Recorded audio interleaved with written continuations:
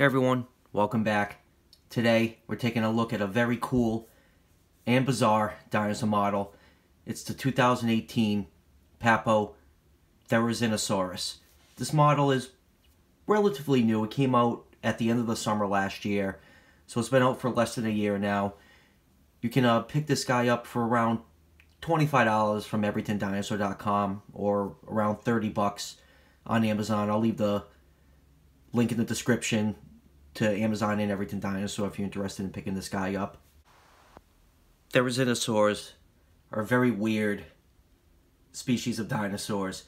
They evolved at some point from theropod dinosaurs and eventually evolved into herbivores, which is really neat. They're very bizarre looking. This Papo model perfectly captures just how weird these dinosaurs were. They look like big giant murder turkeys. Therizinosaurus is known from incomplete remains. It's mostly just the arms, couple rib bones, and some other fragments. Most of what we know what this animal looked like is from more complete species in the genus like Northronicus. Some of the characteristics of Therizinosaurus is that they had a long neck with a small skull on top, with a toothless beak, very large arms. I think Therizinosaurus had the second longest arms of any living creature. The first one is Dinochirus. They had these big, wide stomachs because the species, this genus, had very wide hips, short back legs, and a short tail. And this model does a really good job of capturing the essence of Therizinosaurus. So let's take out the tape measure and get some measurements on this guy. He stands about 8.5 inches tall, and from the claw to the tip of the tail, about 7 inches. And one thing about this model, it's really solid and it has some pretty decent heft to it. So you don't want this falling on you with these stabby hand claws. So let's take a closer look at some of the finer details on this model. The head is beautifully sculpted, nice and small. You got a nice toothless beak with that little keratin sheath over it. The jaw is articulated. You can see a nice painted row of teeth in there. The tongue is well textured, detailed. The whole inside of the mouth is beautifully detailed. He's very awkward to pull close to the camera because he's such a tall model. There's a nice layer of feathers starting at the top of the head. It actually goes down the whole back. They kind of went with a half feathered look for this. It goes all the way down the back, base of the tail. The legs are fully feathered, the arms are fully feathered. The rest of the animal is not. There is no direct evidence that Therizinosaurs had feathers, so this is just all interpretation right now. I really don't mind the half feathered look on this model. It looks good to me. I like it. It doesn't bother me. I know some people, they either want them all feathered or not at all. This is a good in-between.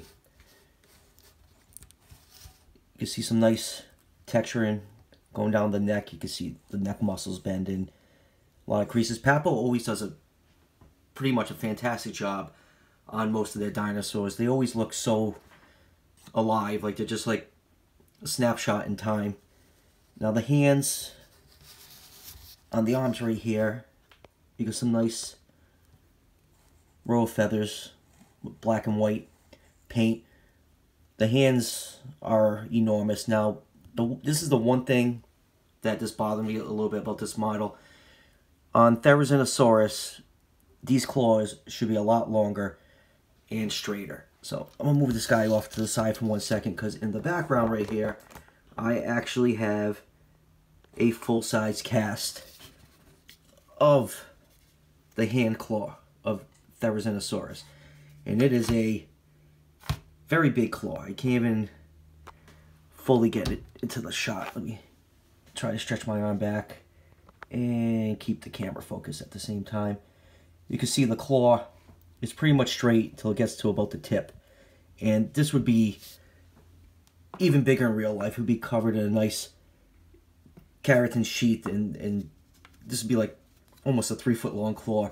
And it is the largest claw of any living animal. When the claw was first found, they thought it belonged to some type of turtle, until they found more bones and realized it was a dinosaur. I took this claw outside the other day to do a little, extinction photo shoot. I got a pretty large collection of full-size fossil cast, and I used one of my little helpers to help with the shoot. I know a few people have requested that some of my, if you know anything about me, I keep a pretty good sized collection of reptiles. So this is my little helper that was in the photos I just showed you. This is Tipsy. She is a very squirmy, blotched blue-tongued skink, and if you know anything about blue-tongued skinks, especially blotched blue-tongues, just how rare this species is outside of Australia in collection. She is a absolutely gorgeous animal that is perpetually in motion. So just wanted to show off quick. A couple people have asked for some of my reptiles to make appearance in these videos, so request granted. And let me just put her back. Alright, now we're getting back to the review.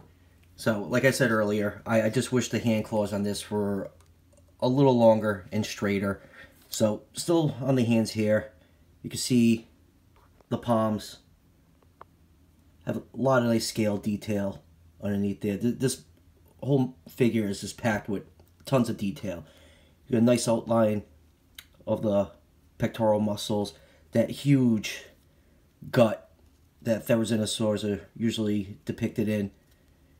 Some nice folds of skin running down the side. The overall color of this figure, like the legs are a dark brown. The feathers, and like starting on the head, are almost like a teal blue. And it's mostly a brown figure. And you got these little yellow dots on the side, and that continue across the chest to break up the pattern. You can see the ribs along the side. A lot of nice, not a lot of scalations, mostly like kind of like an elephant skin texture. Looks really nice. You got a big row of scales along the stomach, which is pretty cool looking pattern on it. Now going down to the feet. On Therizinosaurs, the forked toe in other theropod dinosaurs is usually very small and reduced. It's normally called a dew claw. In Therizinosaurs, this forked toe would be a weight-bearing toe, and the way it's depicted in this model, it's kind of still almost in that dew claw position, but it is much more pronounced in Therizinosaurs than other theropods. Let me just whip out another model to show you what I mean. This is the Papo Acrocanthosaurus. You can see that forked toe is just reduced to pretty much being useless on the side of the foot. And now moving down to the tail. The tail is very short and thick.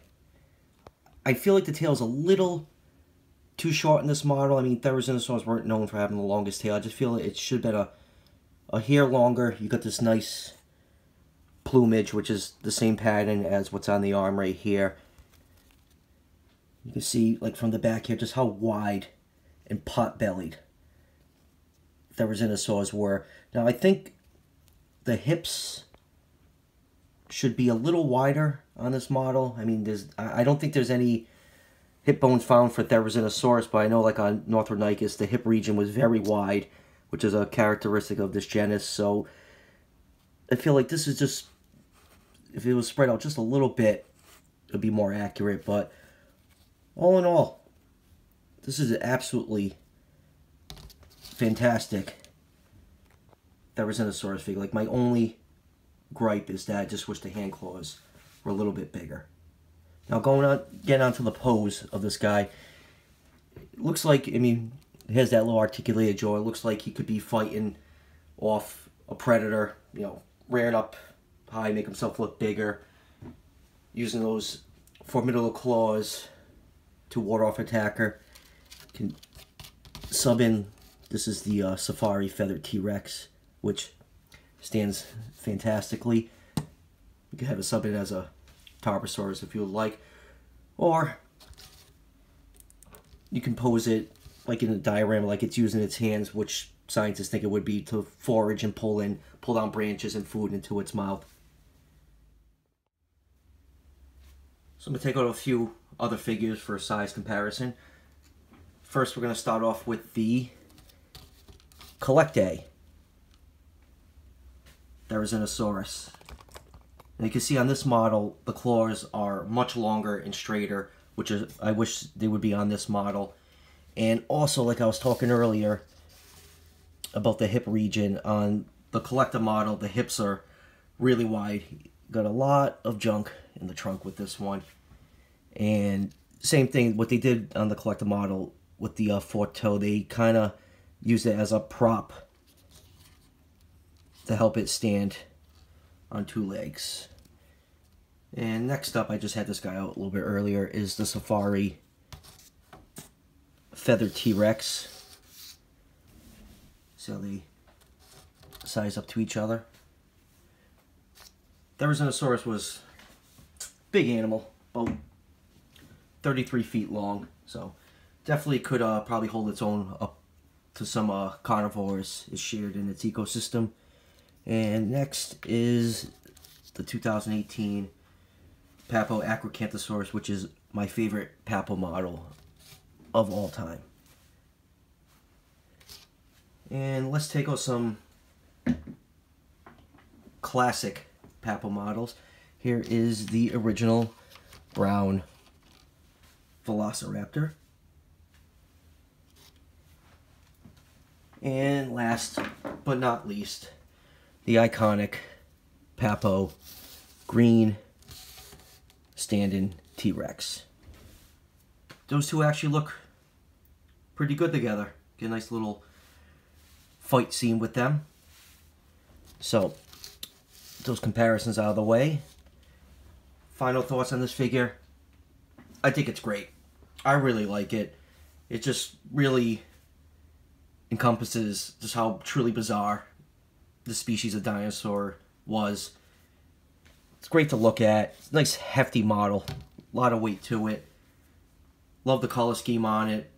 I don't mind the half feathered look. Like I have mentioned a few times already. Just wish the claws were a little bit bigger. For the price, I think it's a fantastic model. As I said in the beginning of the video, I'll leave the links to Everything Dinosaur and Amazon.com if you want to pick this guy up. So, highly recommend this guy. It's a really cool figure to add to your collection. And as always, guys, don't forget to hit subscribe if you're liking these reviews. It helps the channel grow a lot. And I'll see you for the next one.